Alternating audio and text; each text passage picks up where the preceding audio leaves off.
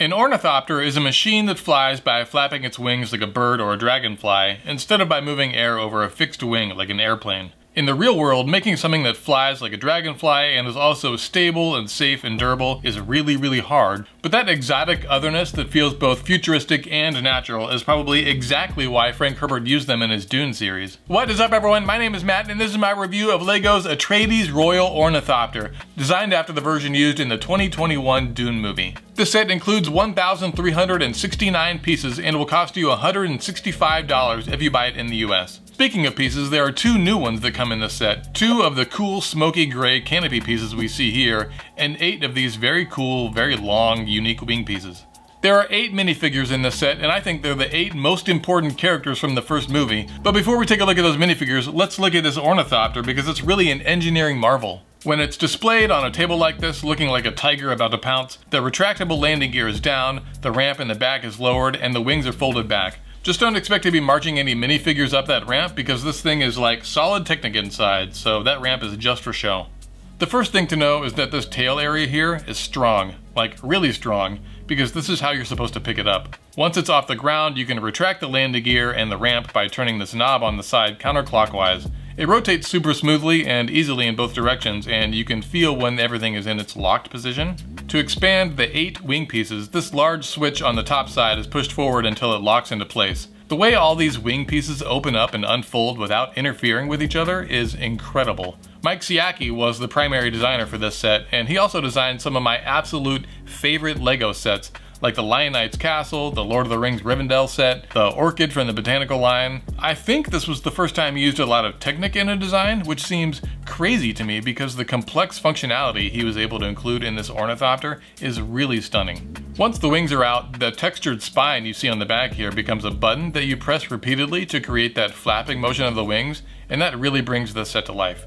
There is a little bit of a trick to this, where pressing closer to the front is better than pressing farther back. These wing pieces are a little bit heavy and have a lot of momentum, so if you pay attention to the timing, you can really use that momentum to get a nice flapping effect on the wings, even though the travel on this button is pretty small. I want to talk a little bit about the build process for this set, because by now you've probably heard that really this is just a Technic set in disguise. And it's true, there's a lot of Technic packed into here, and I'm someone who appreciates what Technic can do, but don't always enjoy building those sets. The creators of the instructions did something really clever and useful here though, by including regular breaks where they would explain what you're building and why it's important. And I'm not sure why that's so great, but I found that learning why a spring section was important to maintain tension really helped me feel mentally engaged and interested during the build process, instead of just mindlessly stacking bricks together. This set also incorporates a good amount of regular system pieces and studs not on top construction to keep things feeling varied and interesting for me. I normally really like sets that you can build with a friend, but to me, I think these larger, more complicated sets of one vehicle are a little bit better for one person to build with a little bit of time on their hands. And you might be a slightly faster or slower builder than me, but this set took me about half of a Saturday to do, and I actually really enjoyed the whole process. Rotating the dial for the landing gear is a lot easier to do while the wings are extended, so after that landing gear is down, we can use the lever to pull the wings back and look at the cockpit. The top panel is fixed, but the 2 side panels can each rotate upward to give you access to the interior. There's a control panel and a split yoke for the controls, and 2 seats that can be easily removed so you don't have to do finger gymnastics to get a pilot and a passenger in there. It would be great if we could fit more than 2 minifigs in here because the movie version fits like 6 to 8 people. At this scale though, there's just not really a way you could easily do that without making the set a lot larger. The only other real criticism I have for this set is that all the visible blue and red Technic pieces are a little bit distracting for such a dark set intended for adults. And I understand that LEGO often uses other colors in their builds to help make the instructions and the build process easier to follow, but for $165, I think they could have included a set of those same parts in black for builders who want a more refined looking end result. Let's look at the minifigs, starting with Paul Atreides. Paul is dressed in his dark green jacket and pants worn during much of the first half of the movie. I didn't actually even realize this outfit was green until I saw this minifig and then went back and watched the movie again. He comes with a great looking hairpiece and a second face and holds a short knife.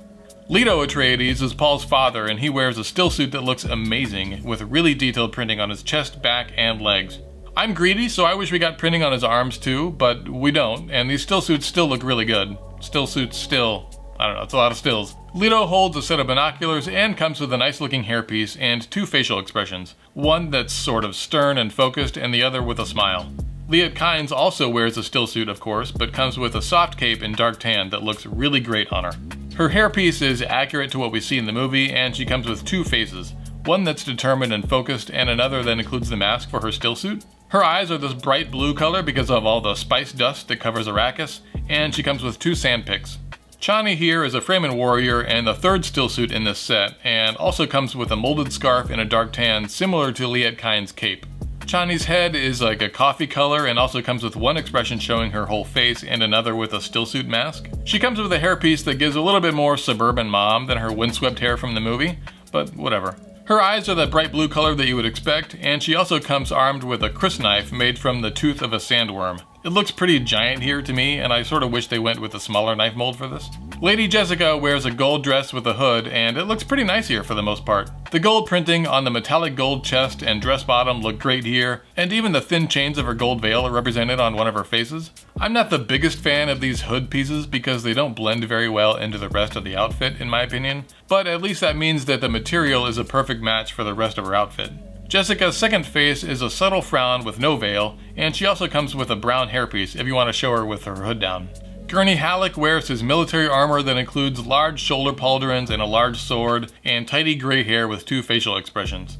Duncan Idaho just got up from a nap and wears his green House Atreides pants and loose-fitting white shirt with printing on his chest that actually does a pretty good job of matching the skin color of his head. He comes armed with two blades, and his long hair is up in a knot that looks great, but it doesn't do the best job at hiding his second face. You sort of see part of his 5 o'clock shadow peeking out from the bottom there, and you know, that's not ideal. Lastly, we have Baron Harkonnen, the main antagonist from the first movie. He is very heavy and can't walk around anymore, but he can float by using these suspensor belts. He's shown floating high in the air here with his long tunic hanging below him, and there's nothing to see under that printed cloth because his body and legs are solid black. He looks a little bit ridiculous, but I think it's really cool that LEGO decided to try to do something a little bit different with this character.